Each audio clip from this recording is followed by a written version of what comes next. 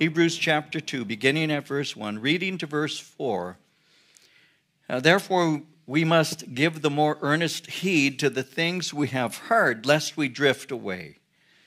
For if the word spoken through angels proved steadfast, and every transgression and disobedience received a just reward, how shall we escape if we neglect so great a salvation, which at the first began to be spoken by the Lord and was confirmed to us by those who heard him? God also bearing witness both with signs and wonders, with various miracles and gifts of the Holy Spirit, according to his own will. And so as we went through chapter 1, let me remind you, the author, the writer, has been establishing a theme that you'll see throughout the book of Hebrews, and that is the superiority of Jesus Christ. And so as we went through chapter 1, in that chapter, he had established that Jesus is superior. He had said Jesus is superior to the prophets. Jesus is superior to the angels. He has a superior existence because he created all things and he predates all things. He has a superior nature because he is God in the flesh. He said that he has a superior name because he is God's Son. He has a superior position because the angels of God are worshiping him. He has a superior destiny because everything ultimately worships him. And so he exhorts us as we move into chapter 2 to pay careful attention to the things that he's been outlining, to the truths that he is teaching. Now notice he is saying to us that we are to give the more earnest heed. He is saying to us that it's not simply listening, it's not simply hearing what is being said, it's acting upon what you are hearing. It's not just the hearing, it's the acting. There are a lot of people who hear Bible studies and don't perform anything that they're hearing. So it's more than hearing, it's hearing and it is doing. It's like what it says in James 1:21 and 22, where he said, therefore get rid of all moral filth and the evil that is so prevalent, and humbly accept the word planted in you, which can save you. Do not merely listen to the word and so deceive yourselves. Do what it says. And so that's the reason why as we move into chapter 2, he's actually giving what we today refer to as an invitation.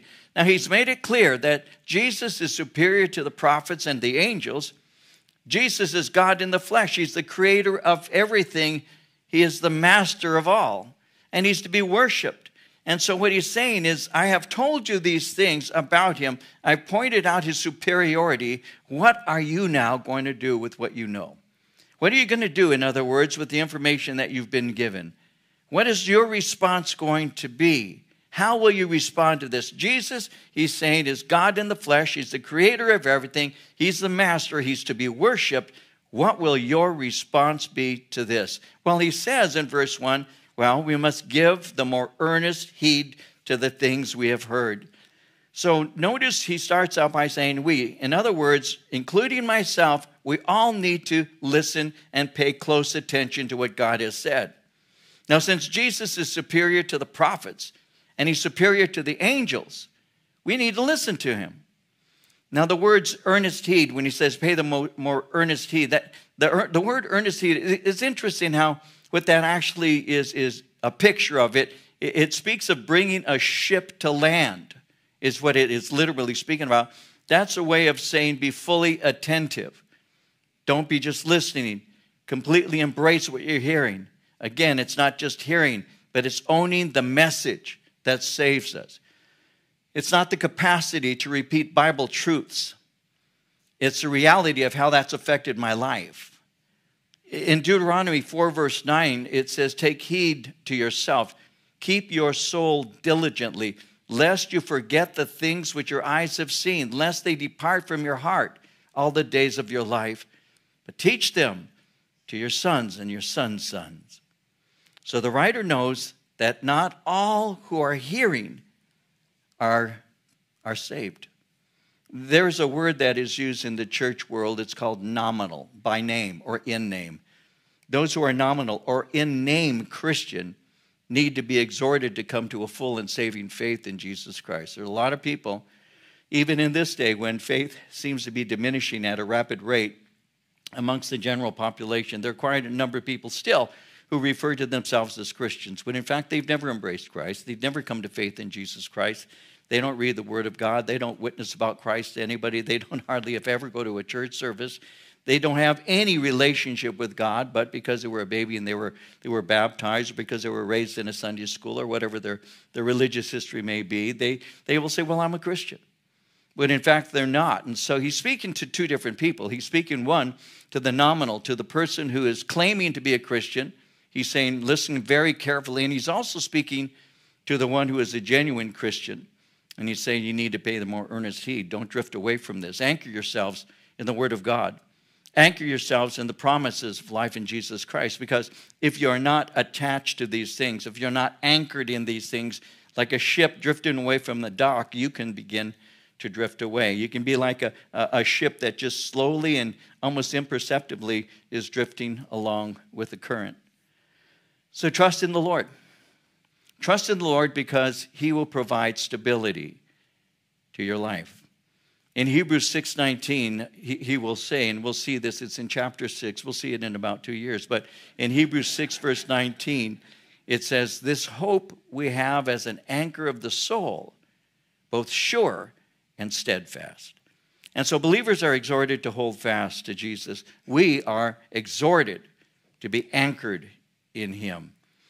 The world has an unbelieving current, and it can silently move us to drifting away from our faith in Christ.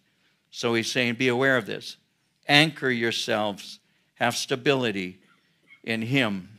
Secure yourself from drifting. Anchor yourself in Jesus. And so how can I know that I'm in Christ? And what must I do in order to be sure that I'm solid in Him? Well, I would ask myself the question, is Jesus Christ the foundation of my life? Is Jesus Christ the center of everything in my life? Is He in yours? Is He in mine? I believe He's the center of my life. And I would hope that all of us could say, you know what? Absolutely. My life revolves around Jesus Christ. I have a growing desire to know Him and to be like Him. I hunger for Him. I want relationship with Him. Like the psalmist in Psalm 42, verses 1 and 2 says, as the deer pants for the water brooks, so pants my soul for you, O God. My soul thirsts for God, for the living God. When shall I come and appear before God? And do I have Him as my foundation? Do I have a growing appreciation for and a hunger for His Word? Do I read His Word? Do I have a desire to obey what it is saying? Again, in John 14, verse 15, Jesus said, if you love me, keep my commandments. So as believers, we know who Jesus is. We know the message that we've received. So we all live through times of pressure, affliction, problems, persecution. And in these days, we're to be holding fast to that which we have heard. And so he's beginning with an exhortation. Give the more earnest heed to the things we have heard, the things that I have just taught you, he is saying, the things I've just written to you. Jesus is superior to prophets. He's superior to angels. He is a superior name. He's superior in every way. Listen to this, he's saying. Pay careful attention to this. Build your life on these things. I don't want you drifting away from these things.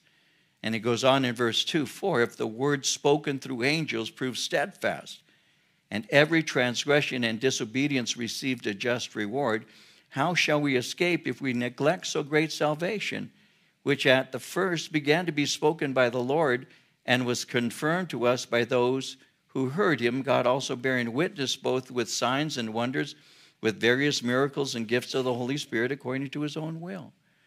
And so, where do we stand? Why should we hold fast?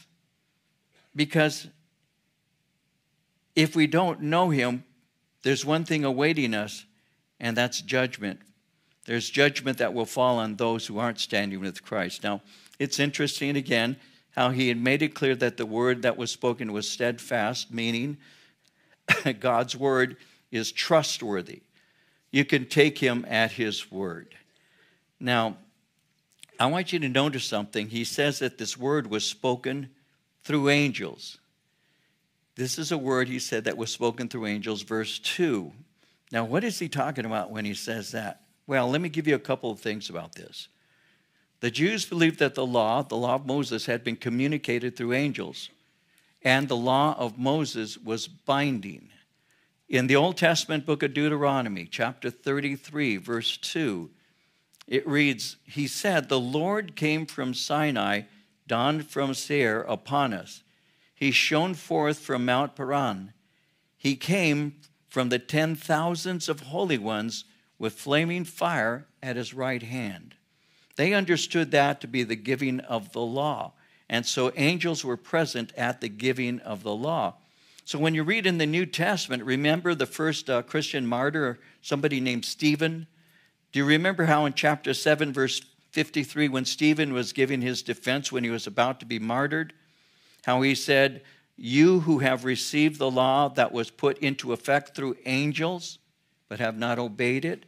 He was referring back to the law that came through angels. In Galatians 3:19, Paul says it like this, the law was put into effect through angels by a mediator.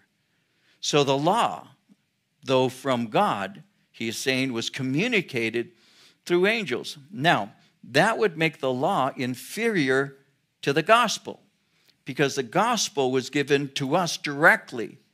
It didn't come as a complete revelation, this law of Moses. It didn't come as a complete revelation, but it was binding.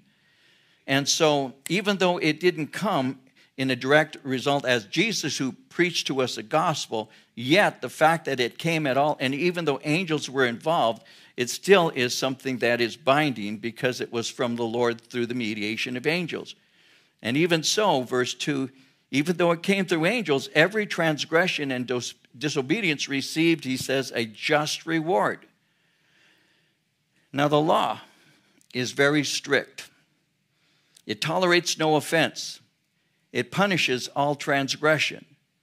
And the punishment that is meted out for being broken is just. It's completely fair. And so in the Old Testament, if you broke the law, you were held guilty and you could not escape judgment.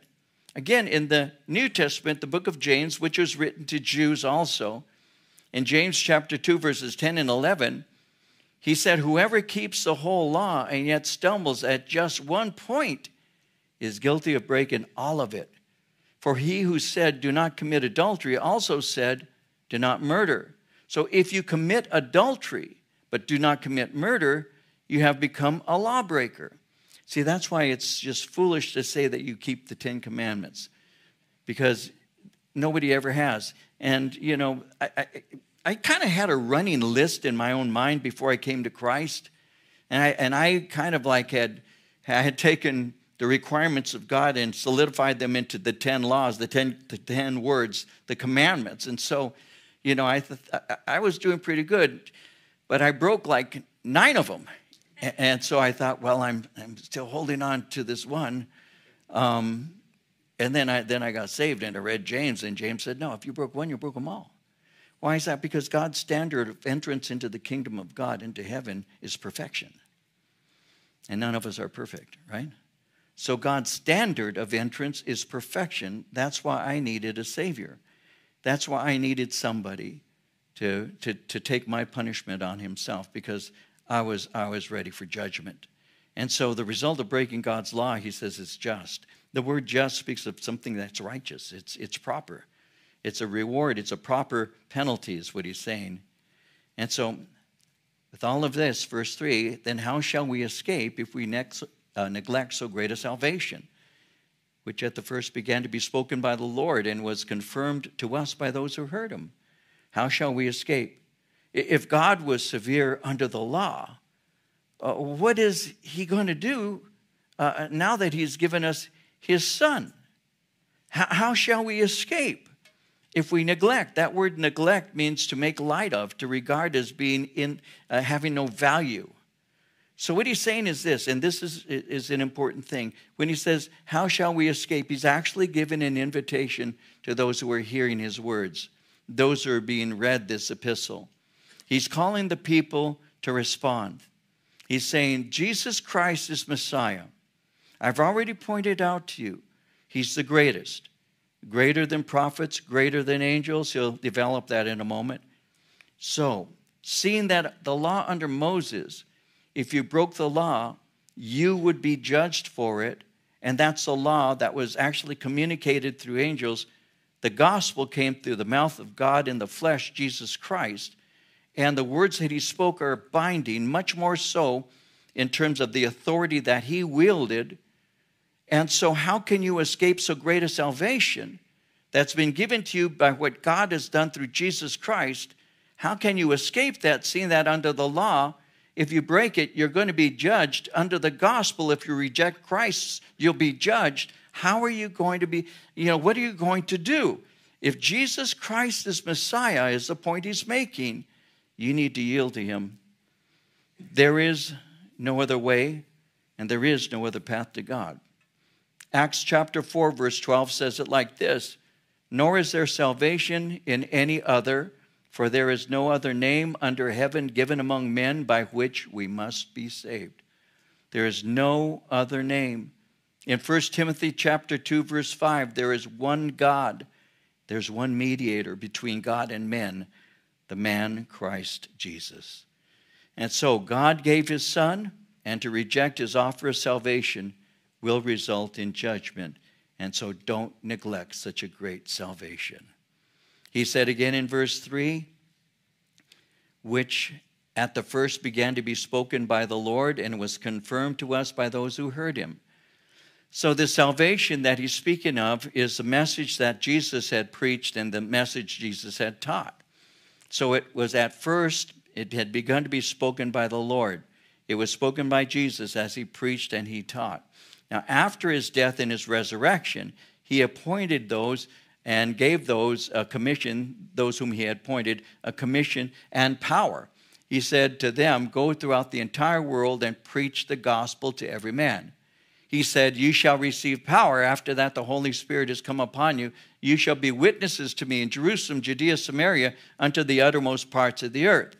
And so Jesus gave the message, and he appointed those to go forth and take it to the world. And they did. The apostles preached the gospel, and they did it with great confidence. And so as they went out and they preached the gospel, it says, and was confirmed to us by those who heard him, God also bearing witness, both with signs and wonders, with various miracles and gifts of the Holy Spirit according to his own will. He said God gave the apostles not only the commission to go out and proclaim this message, but also empowered them to work miracles. Now, when we went through the book of Acts, we saw that as the message had been preached in various places we see in the early history of the church, God often validated the message by miracles. Now, in the book of Mark, in chapter 16, verse 20, Mark gives to us this insight. He says that they went out, the apostles went out and preached everywhere. He goes on to say the Lord working with them and confirming the word through the accompanying signs. And so from the very beginning, after the power of the Holy Spirit had come upon the 120, and the apostles had gone forth proclaiming this message, very often God would confirm his word by the accompanying miracles. And people would see that. And in Acts chapter 2, verse 43, that verse says that many wonders and signs were done through the apostles. When we were in the book of Acts, I'll remind you of another place in Acts chapter 6. It says at verse 8 that Stephen was full of faith and power, and he did great wonders and signs among the people. And so we see that the work of the power of the Holy Spirit was present in the early church, and that God moved in marvelous ways. I think of the book of Acts chapter 3 with that miracle that took place at what is called the Beautiful Gate, recorded in Acts chapter 3, when this crippled man who had been laying there and begging for alms and all from the people who would enter in going to the temple. I think of that man when Peter and John were about to enter in, how that as they were going in, Peter had looked at the man and said, look upon us. And the man looking up, expecting to receive something, because he was there in this place to receive alms. People would go into the temple and very often give help to the poor. So he's expecting to receive something, a gift, financial gift. That's when Peter said, silver and gold have I none, but such as I have give I thee. In the name of Jesus Christ of Nazareth, I say unto you, stand to your feet and walk. And we know the story. We know how Peter reached down and began to pull him up, and he received strength in his ankles and his legs and his thighs. He had instantaneous balance, and before you know it, he's walking and he's leaping and he's praising God. And that's how the Lord had done works in the early days. He moved in a wonderful way. And then the people began to gather around, and they began to look at the Apostle Peter, and they began to think that there was something special about them. And Peter said, why are you looking at us as if there's something different about us or better about us? It's not us at all. And then he preached the gospel, and he speaks to him, and he says it's through faith in the name of the Lord Jesus Christ that this man stands before you completely whole. And so that was a great example of somebody who had performed a miracle and preached the gospel. And in Acts 4, verse 4, it says, many of those who heard the word believed, and the number of the men came to be about 5,000. And so miracles were drawing the attention of people. And so the apostles had gone forth, and they had the word of God that was entrusted to them. They also had the power of God, and God was performing these works, and God was drawing people to himself. And so he's speaking about this. How can we escape if we neglect this great salvation that has been verified to us? Jesus Christ is God in the flesh, and he anointed us with the power of the Holy Spirit. We went forth in his power with his message. God has been with us, and the Holy Spirit has been moving according to his own will. So God has been bearing witness. So how can we neglect this?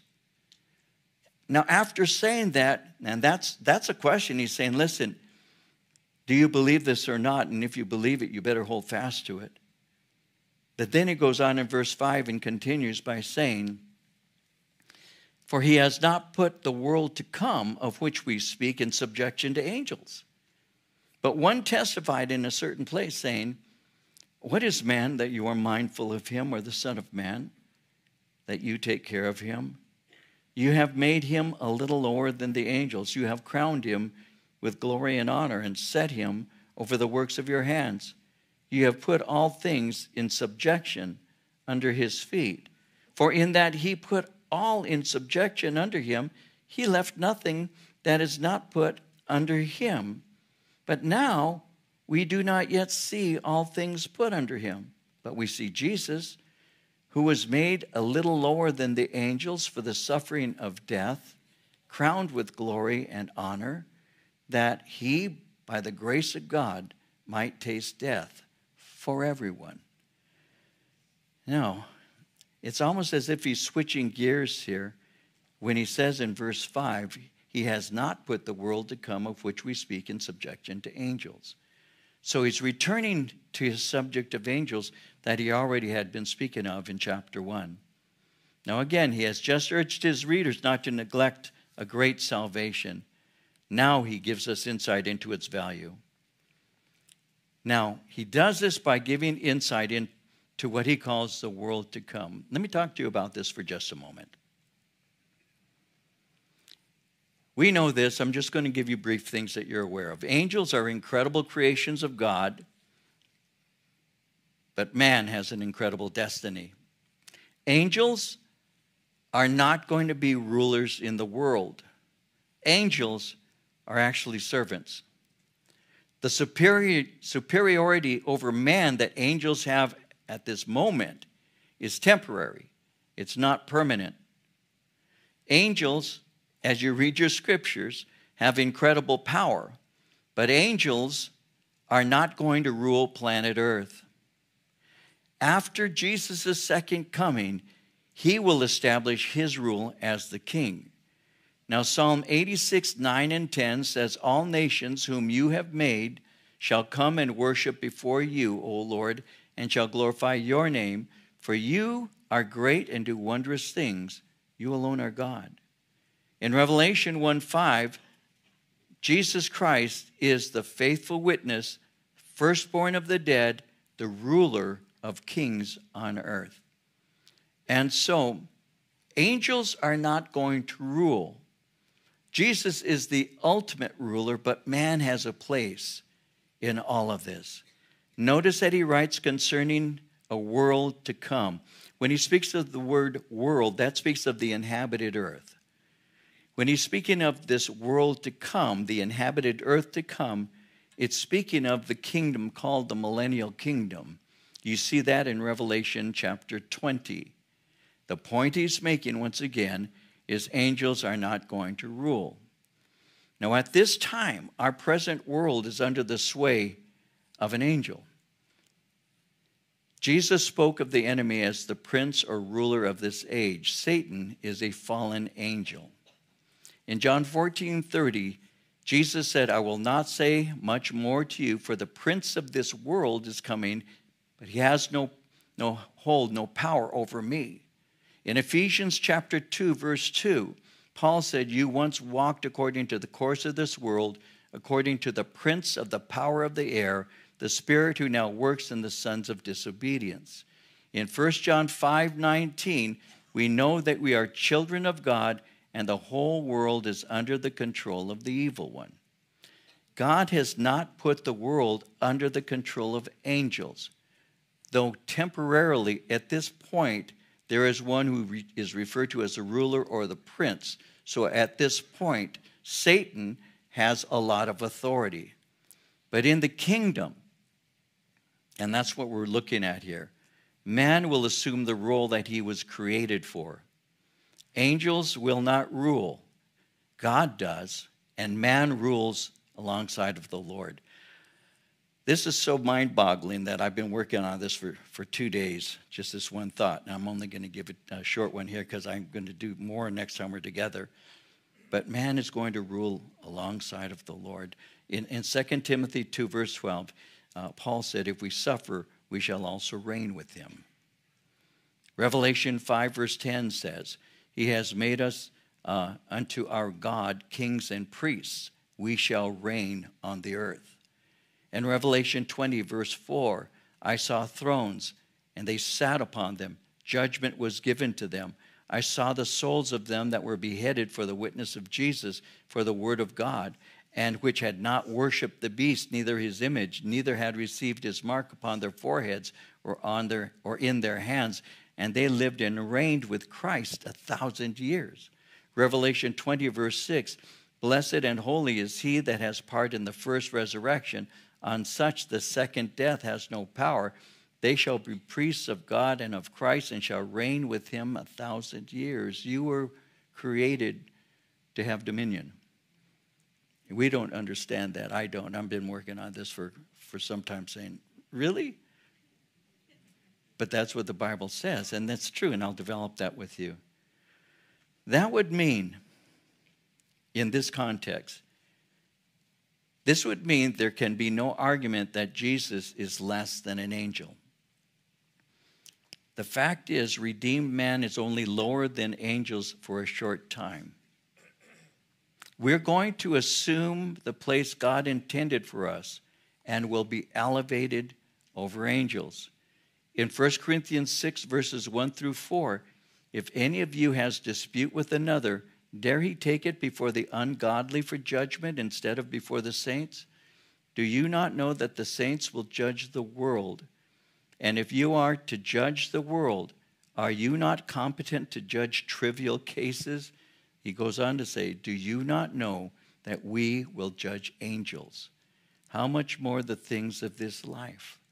So for a short time, we are in the place of being lower than the angels, but ultimately one day we will rule and we will reign. I'll be giving you more of that next time. That's just kind of a taste of what we're going to be looking at. Because it goes on in verse 6, and he says, one testified in a certain place, saying, what is man that you are mindful of him, the Son of Man, that you take care of him? You have made him a little lower than the angels. You have crowned him with glory and honor, set him over the works of your hands. You have put all things in subjection under his feet. For in that he put all in subjection under him, he left nothing that is not put under him. But now we do not yet see all things that are put under him. So what he does here to develop and bolster this is he introduces Psalm 8. Psalm 8 is called a psalm of King David. Now notice how he begins in verse 6 when it says he testifies, one testified in a certain place. Notice he doesn't cite a human author. He doesn't mention David. But the psalm was well known to them. When you read your Bible, David was a warrior. Everybody knows the story of David and Goliath. Everybody knows that he had a heart after God. Everybody knows that this man was a warrior.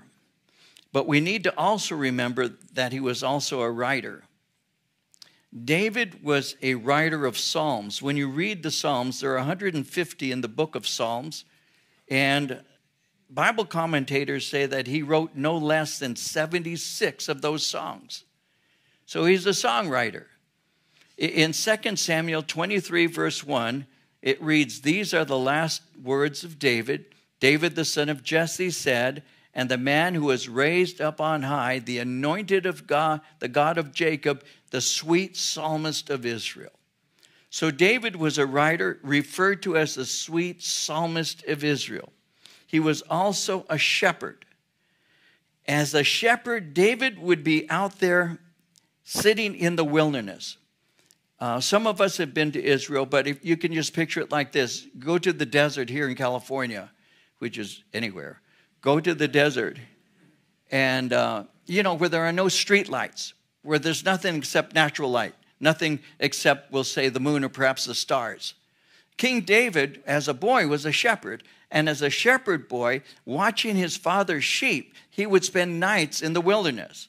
And picture him there by himself, guarding the sheep against predators and robbers. And as he would be seated there day after day, night after night, by himself out there watching the sheep, there in the dark, David would think of many things, including of how great God is. Because you'd look out there, and you've done this, I've done this, when it's been a special clear day. Sometimes it's after a rain. And you can look into the sky, and you can see stars. You can actually see all these stars, and multitudes of stars. And it kind of blows my mind. And my wife Marie and I have more than once, we said, just look at how beautiful that looks. Isn't that gorgeous? Look at it's just all these stars that are. And David would do that. And as David was there, he would think about it. He would think about what he was looking at. He would think of the God who created the universe. And as he began to think of the God who created the universe, he didn't get puffed up with himself. He didn't look at the star. He didn't say this. He's looking at and he's saying, "What is man that you are mindful of him, or the son of man that you take care of him?" He didn't say, "Well, when I think about these things, I think of me." He says, "When I look at the stars, when I behold the beauty, I think of who you are, and I think of how little I am." One of the things that will help us in our Christian life, one of the things that I think that is sorely lacking in many of us, and we need to turn back to this, is humility. There are quite a number of believers who think we're much greater than we actually are. The place of greatness in the kingdom of God isn't how great we think we are. It's how insignificant we truly are in comparison to him. And when you meditate on the things of the Lord, I'm certain that you're not saying, when I think of these things, I can't help but say to myself, how great I am. No, when you think of these things, you see how great you are. When I look at the stars, when I consider these things, the works of your fingers, how you flung them into space, you know them by name. The universe has been created by you, are the Father, the God. You are everything.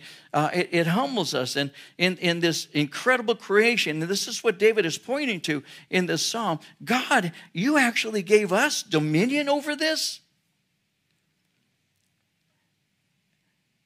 Man is simply a dot on an insignificant little planet. What is man? What is man? But God, you think of us.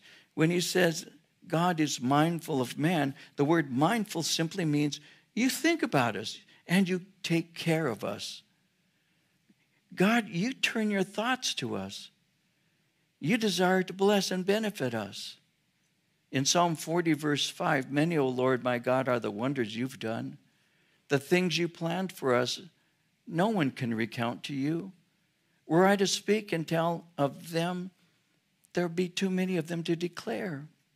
God, what is man? What is man that you are mindful of him? Or the Son of Man that you take care of him? That's the place of humility. But he goes on to say, you have made him a little lower than the angels. You crowned him with glory and honor and set him over the works of your hands. You put all things in subjection under his feet. You've made him a little lower than the angels. Now, mankind in general is being spoken of. Man is physical as well as spiritual. Therefore, we have obvious limitations. That makes us, in a practical sense, lower than the angels. But when he says in verse 7, a little lower, that speaks not only of position, but it speaks of time, space, and even degree. It's referring to a temporary condition. We have temporarily been placed as lower than the angels. But you have crowned us with glory and honor. Now in creation, man is God's crowning work above all other created life. In Genesis 1:27, God created man in his own image. In the image of God, he created them, male and female, he created them. He didn't make animal life in his image. He made man in his image. Male and female, he created us. So man is the only thing that in creation that God made in his own image. And he's not speaking of physical image. He's speaking of what is called his moral image. I remember in a Bible study many years ago now, I pointed out that we have been created in the image of God, but that is not the physical image. I said, because there are those who say that we were created in the physical image of God. Mormons say that. They say God has a body. And there are others who will teach that. So I pointed that out. I said, we're created in the moral image of God. And what people have done, because this is how they'll do it, they'll say the eyes of the Lord run to and fro, therefore he has eyes. The hand of the Lord, so they say he has hands.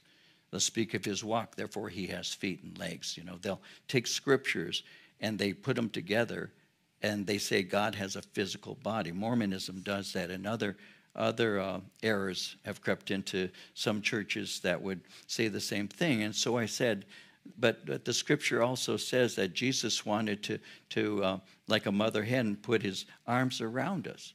So what does that make him, a chicken? Does that make us a chicken? I don't think so. You know, and I was just that's just true. You know that our God is a fire, is a flaming fire. So what's he? A blast furnace? You know, and I was trying to show through metaphor, the scriptures are telling us what God is like by using illustrations that we could understand. So the hand and the strength and the feet and the eyes and all of that is simply a way for us to be able to understand the God who is invisible. And I still remember somebody never coming back to the Bible study because they thought that I was mocking their father. I didn't even know their father, but their father taught that, and they got upset by that. So he's talking about the moral image. In Colossians 3, verse 10, it speaks of the new man. And listen to this scripture. The new man is renewed, given a new nature, in knowledge, in the knowledge of God which had been lost, in knowledge according to the image of him who created him. Ephesians 4:24, put on the new man which was created according to God in righteousness and holiness. So the image of God that man is created in is not in a physical image, but a moral image. Knowledge, righteousness, holiness are ascribed to us as being from God. And so this one who is temporarily lower than the angels, God is going to put in a place of great authority. It says in verse 7, you set him over the works of your hands. He was created to exercise authority.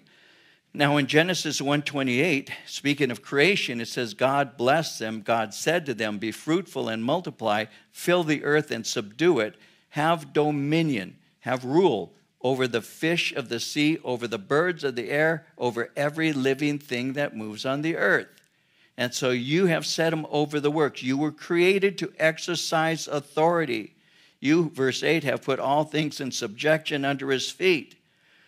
So in the original creation, man was established as the one God had given dominion to. But the fall changes this.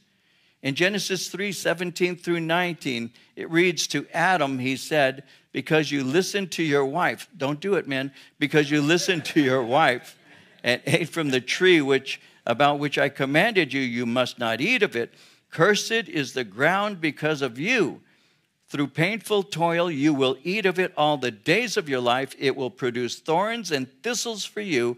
You will eat the plants of the field. By the sweat of your brow, you will eat your food until you return to the ground, since from it you were taken. For dust you are, and to dust you will return. So man was given dominion. The fall changed this.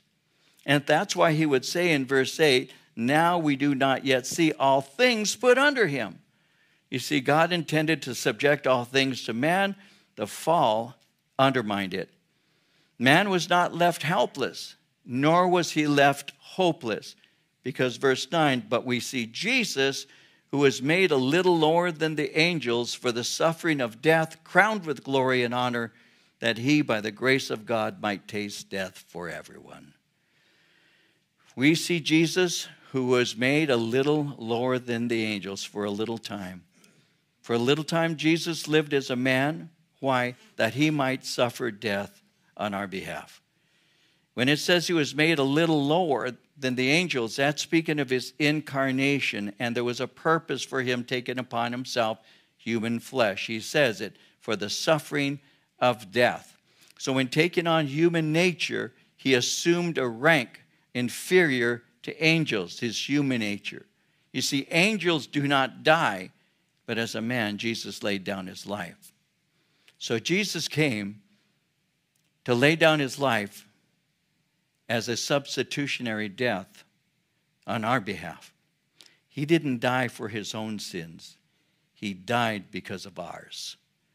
In John 10, 17 and 18, my Father loves me because I laid down my life that I may take it again. No one takes it from me, but I lay it down of myself. I have power to lay it down. I have power to take it again. This command I received from my Father. No angel, and this is an important point that I'm going to just say briefly, no angel ever laid down his life for man. No angel ever did that. Now, why did I even say that, bring that to your attention? You know that. Because Jehovah's Witnesses will tell you that Jesus is an angel. They will tell you that. They will come to your door, knock on your door, and they'll talk to you, and they'll say, Jesus is Michael the archangel. They'll say the name Michael means who is God or who is like God. And they will say that Jesus Christ is actually Michael the archangel. I could go into this deeper, I won't, but I will say that's an ancient heresy that was disputed and rejected in the early history of the church. And so, when they say that Jesus is an angel, Scripture disputes that. No angel gave up his life. Jesus did. Jesus, for a little time, was lower than the angels. He was fully man and fully God. And he had the ability to lay his life down voluntarily, but also to take it up again, which is what he did. No angel ever did that. Michael did not do that. Jesus Christ did that. And it goes on to say that by the grace of God he might taste death, fully experience death. Notice, for everyone. The whole human race has been accused. The whole human race has been tried and found guilty. And the whole human race has been condemned to punishment because of our sin. What is the writer saying? He is saying, as he had already pointed out in chapter 1, the angels are ministering spirits. The angels are not God in the flesh. Jesus Christ came that he would lay his life down for us. He took upon himself human flesh to fully experience death so that he could take the penalty that was mine. The wages of sin is death. But the gift of God is life through faith in Christ. So Jesus took upon himself human flesh. This is what he's alluding to. He wasn't an angel. He's greater than an angel. He's superior to the prophets and greater than the angels. He took upon himself human flesh and died on a cross. He was buried, but he rose the third day. In that you trust in the Lord through what Jesus accomplished on the cross in providing salvation, then make sure that you pay the more earnest heed to these things that you know and don't drift away. For those who are hearing the message as it's being read, and you don't know the Lord Jesus Christ, you need to come to know him, is his point. But those of you who do know Jesus, no matter, and you're going to see this later in the book, no matter what the persecution may be that you're going through and the hardship that you're going through and the trials that you're going through, hold fast and don't drift away. Because the Lord Jesus Christ died on the cross for you so that you might have life. And you have a destiny that is far beyond anything you can imagine. For one of these days in glory, you're going to rule and reign alongside of him. What could be better than that? What could be better than ruling and reigning? And that's the point he's making. And so the whole human race has been accused and condemned. But he has fully tasted. This is actually when he uses the phrase that he has fully tasted it. He's fully tasted this in that he took upon himself human flesh and he died. He died as a sacrifice for us, and he has fully experienced what death is on our behalf because he was atoning for our sin. In Romans 8, it says it like this, verses 3 and 4, what the law was powerless to do in that it was weakened by the sinful nature, God did by sending his own Son in the likeness of sinful man to be a sin offering. So he condemned sin in sinful man in order that the righteous requirements of the law might be fully met in us who do not live according to the sinful nature but according to the Spirit. Jesus was 100% perfect. He fully and perfectly obeyed every command, every nuance of the law. And because perfection is the demand for entrance into heaven, we can't do it on our own. So God sent his Son. No angel ever did that. No prophet ever did that. Only God in the flesh could do that. And in the flesh, Jesus took upon himself my sin, that he could be the Lamb of God who takes away the sin of the world, so that I by faith might hold fast to him, not drift away, and have an incredible future that I'm awaiting to experience, where I rule and reign with him. And that is so beyond me. Like I tell you, I've been thinking about this for days and I still don't get it. Ruling and reigning with him. Ruling and reigning with him. What does that mean? All I know is it's our future. We'll look at this more deeply next time. But when you leave this place, realize what you were created for. You were created in the image of God to do things that bring glory to him. It isn't right for us to live in a way that in any way, shape, or form denigrates our purpose of creation. I was not created to be an entertainer or a clown or some silly person who wants the respect of human beings. I was created to worship and serve God forever and to rule and reign with him. That is beyond me, but that's what we're going to do one day. We are going to be with him, see him face to face, and then we'll understand what he's saying, because I still don't, but I'm looking forward to learning what that means. Let's keep that in mind as we serve Jesus.